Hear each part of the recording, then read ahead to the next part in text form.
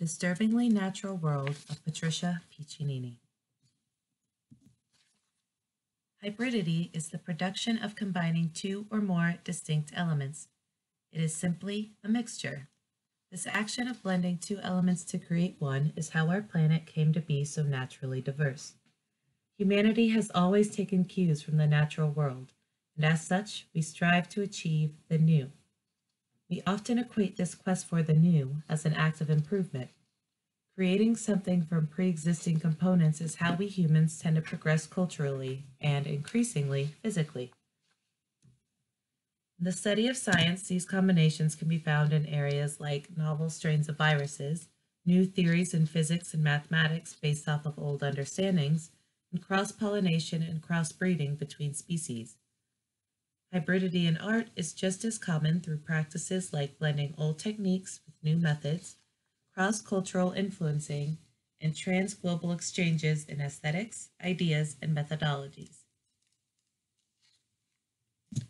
Art has been a cultural tool for instruction and reflection since the time of our cave-dwelling ancestors.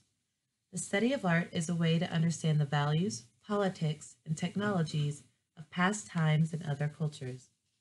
The understanding of art in this way is not relegated to historical use alone. Artists are using their work to help frame moral and philosophical questions that we can use to understand how our future might look and what paths we should or should not take. Patricia Piccinini is one of a growing number of artists that is tackling the increasingly relevant topic of biotechnology. Specifically, Piccinini uses the medium of sculpture to provoke debate on the ethics of genetic engineering for human use, the consumer's value of aesthetics and science, and the growing potential for technology to become one with nature. In this presentation, I will give a visual analysis of three of her sculptures and pose questions that they present.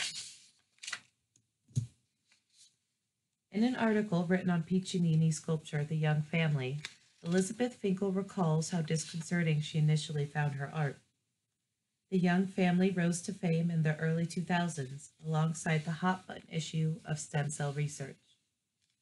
At first, she felt that the sculpture might only cause harm to a topic that was already receiving a lot of outrage from the mass populace. But the possibilities that stem cells provided toward improved human life, such as treatment for Parkinson's disease or treating spinal cord injuries, came the fears that usually accompany such a large leap in science or technology. One of the fears present at the time was the possible creation of animal and human hybrids, or chimeras, for the purpose of organ harvesting.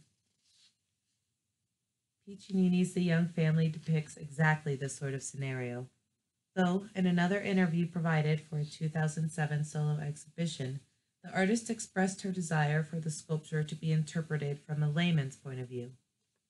Quote, "What I love is when people argue over what the work is trying to say, and they begin the process of examining the issues from a number of perspectives.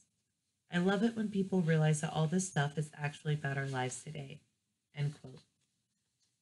By considering the scene without the obvious moral questions raised by breeding life for organ harvesting, the audience can consider a variety of existential scenarios as our genetic futures continue to expand. In the sculpture, we are presented with a prone nude figure. The form is that of a bovine creature with long ears, protruding snout, thick neck, and a strange hunched torso. The creature appears to be a quadruped, or an animal that walks on four limbs. At the same time, the flesh clearly looks like that of Homo sapiens, down to the pronounced pores on the face. There's a smattering of hair on the top of its head and covering the forearms. Its humanoid hands, though oversized, are resting comfortably under the face in a state of relaxed dreaminess. The figure's feet seem to have fingers in the place of toes, much like one would find on apes. These finger toes are curled under in a subtle demonstration of tension as a result of the suckling young. The breastfeeding figure is presumably female with her rows of nipples, but even this presumption is called into question as we have difficulty relating the hybrid to known categories. The presumed mother lies on her side on a soft table-like structure. The odd pairing of the white leather and the futuristic shape of the furniture makes it unclear whether it is intended to be interpreted as a bed or a table. Instead, it represents both the natural world of the bed, where one would expect to find a mother with her newborns, as well as the more clinical, white laboratory world of an operating table, where one would expect to find a genetic biological production. The viewer is confronted with their own judgments of human superiority while looking at the sentient, dreamy expression on the mother's face. The playful child smiling on its back and holding its toes challenges the solidity of human exceptionalism. The viewer wonders what it means to be human. Is it our physical form, our sentience? Are we so different from the life forms with whom we share this planet? How far would we go to preserve the idea that the life of a human has more value than another species? The benevolent facial expressions and the vulnerable positions of mother and children become relatable to the viewer. What might have first inspired disgust begins to soften as the audience finds more of the human in the hybrids before them. This growing acceptance of the new life forms allows the viewer to consider more empathetic purposes these creatures could have in our society. How else might they fit in? In The Welcome Guest, Piccinini finds a more aesthetic place for these creatures to inhabit. Though initially even more unsettling than the young family, there is a whimsical nature to this scene not found in the sterile dystopia of the former. Here we are presented with a child and creature standing on a bed together, facing one another with hands clasped. The hybrid is slightly taller than the girl and has a near bald head with faint traces of hair, reminiscent of the head of a young child. This creature is enough to cause an immediate unsettled reaction, as it is uncomfortable to see an alien entity approaching a small child.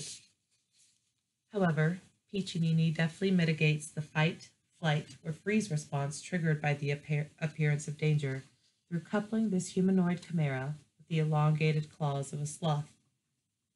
Though slightly taller than the girl, it seems somehow more delicate, as its standing position looks precarious. The creature's claws begin to curl around the small human, but any alarm becomes assuaged as the connection to the slow-moving, gentle mammal is made. This illusion is a clever way to make the viewer pause and consider what is being presented, while creating a calming juxtaposition. Is it an intruder or a friendly dream? At the head of the bed rests a peacock, a symbol of the elite and of aestheticism found in nature. The extravagant tail of the bird prevents the utilitarian movement of flight, and instead functions solely as a symbol of beauty. Likewise, the chimera's long claws made for climbing hard surfaces serve no visible purpose in this soft environment. Where the figures in the young family were bred to be destroyed for human use, in The Welcome Guest we see a chimeric life that has been created for human pleasure. Art historian Alexander Albero has argued that there is a modern push for beauty to function merely for its own sake, untampered by political, social, or cultural meaning. Where the affluent once displayed their wealth through ownership of exotic birds, might they also do the same with designer pets? This idea raises its own issues in the ongoing debate over the ethics of transgenic beings. From using genetics to create glow-in-the-dark rabbits to bioartists cultivating life forms for the express purpose of display, the philosophical debates over who has the rights to utilize genetic engineering is growing ever more relevant to the techno-nature of the world today. What happens when we begin creating new forms of life specifically for the purpose of product placement and advertising? Glowfish are a trademark brand of live fish that have been genetically altered for bioluminescence. As a result, glowfish have achieved the status of the first biotech pet. With powerful gene editing technology at our disposal, we have already begun to create life for the purpose of profit. Could designer creatures become the norm? How would we define these new rules of ownership to ensure against new forms of enslavement? After having approached transgenesis from the perspective of Homo sapiens in the previous two works, Piccinini envisions life from the point of view of some of its creations.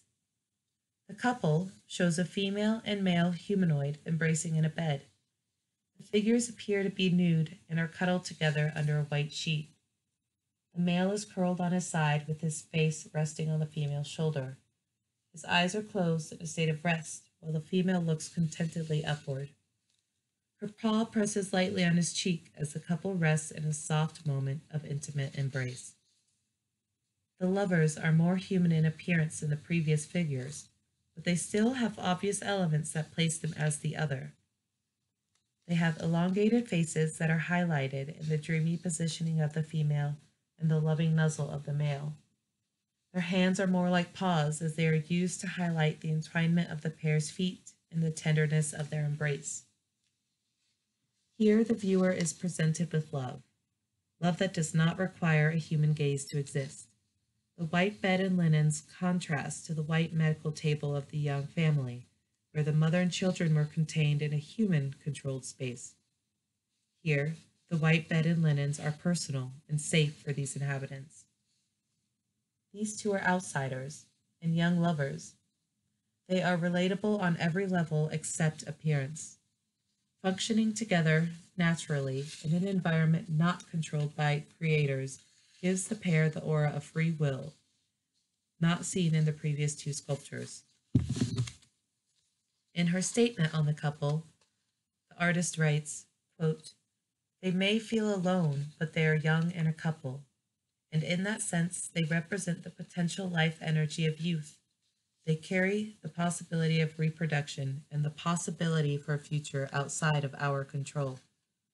Even if their origin is within human control, their destiny is in their own hands." End quote. The couple creates a natural continuation from one stage of transgenic life to the next, one that naturalizes technology and creates something truly novel. It becomes easy to envision a world where we might be drinking coffee, working with, or even having relationships with these genetic chimeras. It's the next phase of human evolution man-made. As we continue to struggle with discrimination and hatred within our own species, should we create new forms of life before resolving our existing destructive biases? Piccinini sculptures pose increasingly relevant questions as we enter a future where identity politics become less about race, gender, or religion, but rather about the human versus the non-human. As the idea of human exceptionalism becomes more invalidated, the ethics of genetic engineering for human purposes, whether medicinal or commercial, become murkier. While we struggle to meet equitable terms for the life that already inhabits this planet, do we have the moral right to support transgenic experimentation? With these new capabilities, who gets to determine how we should progress? If we continue to cross genetics, perhaps we might also allow the crossing of science and art. Mira Sethi and Adam Brickel propose in their essay, Making Stories Visible, the Task for Bioethics Commissions, that DNA is a language, and the writing of it is akin to literature. If access to DNA construction is limited, will we miss out on the next great masterpiece? As proposed in their article, quote, "Life, like freedom of expression, the freedom to create new forms of life should be a fundamental right," end quote. Whether artists will have continued access to transgenic technology remains to be seen. The potential for art to play a powerful role in shaping how that technology is used is much clearer.